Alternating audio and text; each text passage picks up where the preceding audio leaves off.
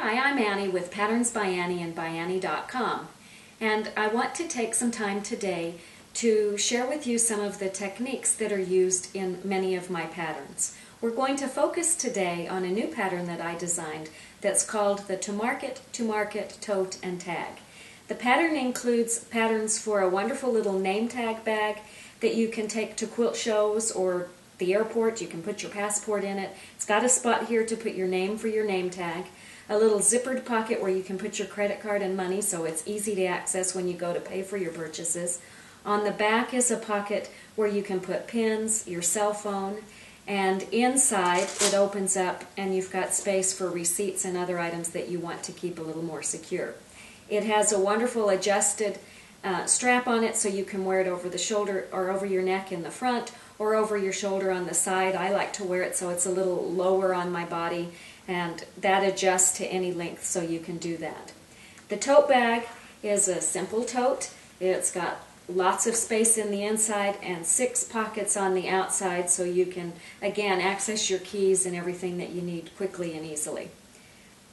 This is the same bag and tag made in a different fabric, so a totally different look just depending on the fabric that you choose. What I'm going to focus on today are several things. First of all, the zippered pocket that goes on the outside. I often have people say, I don't do zippers, but I want to assure you these are really simple zippers to put in, and after I show you the technique, I think you'll agree that there's nothing scary about zippers. Then I'll show you how to do the adjustable strap. It's 3 little pieces of hardware that go on there, and you put them in a certain way and they work just like a charm. So I'll show you that. All of my patterns tell you in words exactly how to do that, but I know many of us are visual learners and a picture makes all the difference, so that's what we'll do on that. And then the last thing that I want to show you on this little bag is how to do the binding to get your nice mitered corners all the way around.